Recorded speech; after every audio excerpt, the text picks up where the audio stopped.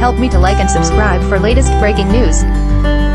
Cardi B arrested, charged with endangerment and assault in New York strip club fight. Cardi B, who performed at a major concert in New York's Central Park Saturday night, spent Monday at a police station in Queens after she was arrested and charged with misdemeanor reckless endangerment and assault stemming from a strip club fight in August.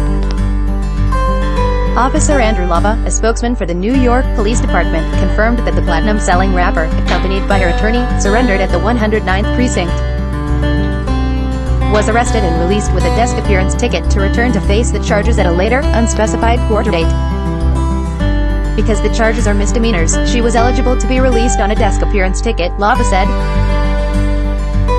Her attorney Jeff Kern, acknowledged that she received the summons as they left a Queens police station on Monday, declaring he is aware of no evidence that Cardi B caused anybody any harm.